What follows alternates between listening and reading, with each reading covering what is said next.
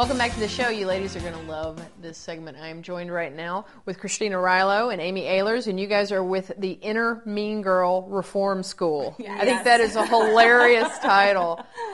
You coach women on really how to be a better friend to themselves. So why is it that women are so hard on themselves all the time? We found is that there's been this unintended impact of the feminist movement. Like, ladies, it's great, we've been liberated, Yes. But now we are in this new jail cell where we've been told you can do anything. Right. But, oh my God, I feel pressured to do everything. Right. So we're never measuring up because it's impossible. And on the flip side to that is that we've also been told that our value comes from doing. And so that's how we measure ourselves. If we're not doing, then we're failing. And you can't do everything. You can't do everything. It's ridiculous to think you can. Mm-hmm. Well, that's what I find, too, when I talk to women all the time. They're just this whirling dervish all the time. Yes. I call them the Energizer Bunny gone mad, and you have pink puffs of fur coming out of your behind because your batteries are so, out of whack.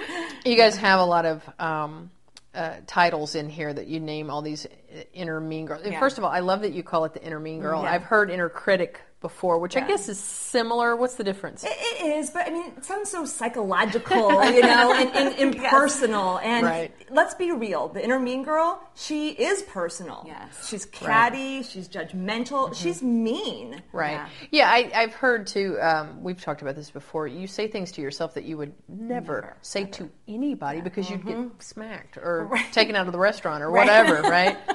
I want to talk about a few of these because you have this list of probably a dozen or so, and I think I'm more than one. Yeah.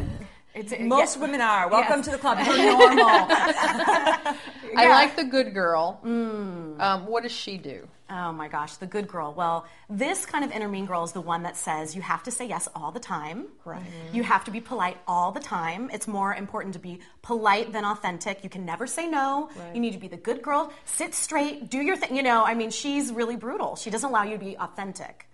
Perfectionist is another one that I found that I think I was one. You have to talk about the perfectionist. Yeah, well, I think a lot of women have this, and she is on you to say you have to do it this way or don't do it at all. Or, I know we've talked about your perfectionist person, and she's the one that's walking in and saying, here's everything that's wrong, right? So when you walk into your house, do you see what's right? No. You see everything that's wrong. When you just have a great project that you've just finished and kicked butt, what does she see? The pimple on your face. Well, exactly. Exactly. And I think we obsess on those things. What are some of the other ones that you find that are common? Yeah. I guess they're all common. Well, Loveless Lulu is one of my favorite ones to talk about. This is actually based on a client of mine. She was one of those women that never could find a relationship.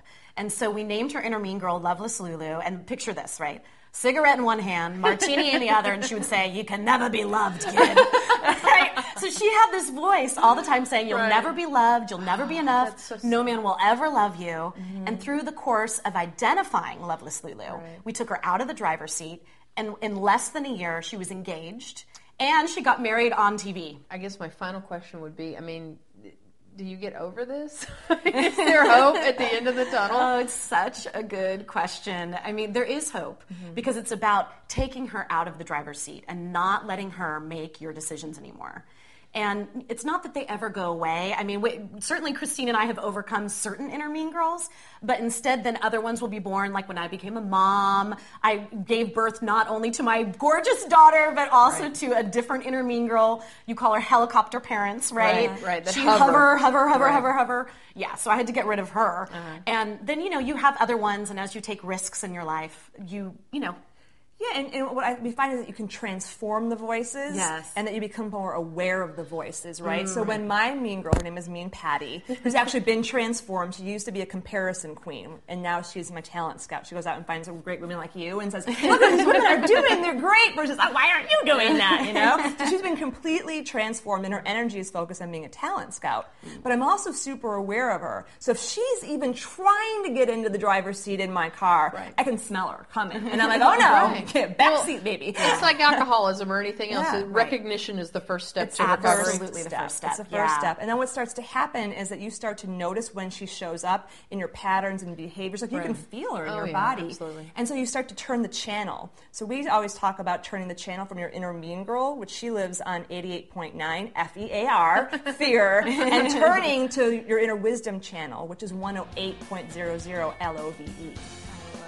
When we come back, we're going from nourishing our souls and our inner mean girl to actually nourishing our tummies and our bodies. We're going to be back with the Dirt Diva talking about organic edibles.